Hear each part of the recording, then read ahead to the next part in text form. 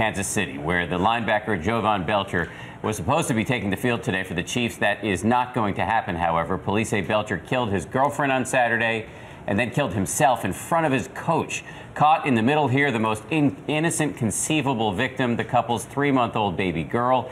ABC's John Schriffen is outside Arrowhead Stadium, where today's game will still be played. John. Well, Dan, good morning. We're actually right here on the field, and this morning we are learning more about what may have happened in the hours leading up to this tragedy. According to the Kansas City Star, it all started around 1 o'clock Saturday morning when Belcher's girlfriend got home late from a concert she attended with friends. Well, tragically, it ended 7 hours later when Belcher shot her several times, then drove to the Chiefs stadium, where he then took his own life. This morning, investigators in Kansas City are trying to figure out why NFL linebacker Jovan Belcher killed his 22-year-old girlfriend, then took his own life.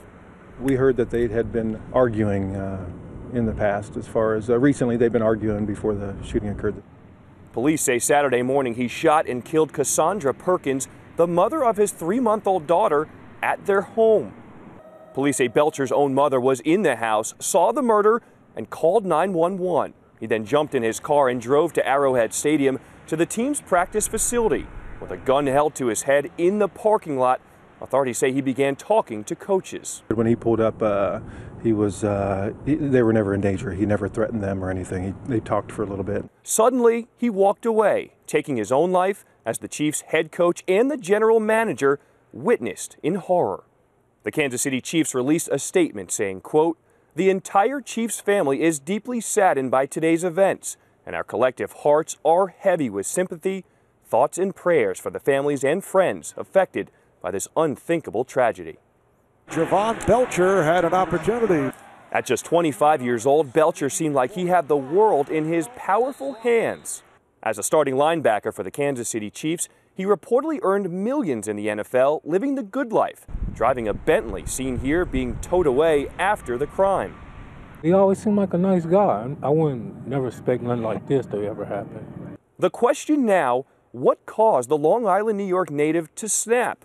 Belcher had no prior record of domestic abuse, but had been on and off again with his girlfriend for the past 3 years. Shocking. It's shocking. The child has lost both parents. And the 3-month-old child is reportedly doing well, staying with Belcher's mother. As for the game today being played right here at Arrowhead Stadium, well, the Chiefs consulted with the NFL and decided to go ahead and play against the Carolina Panthers as scheduled. Many are hoping that today's game will serve as a way to bring this reeling community together. Bianna? Such a tragedy. All right, John, thank you.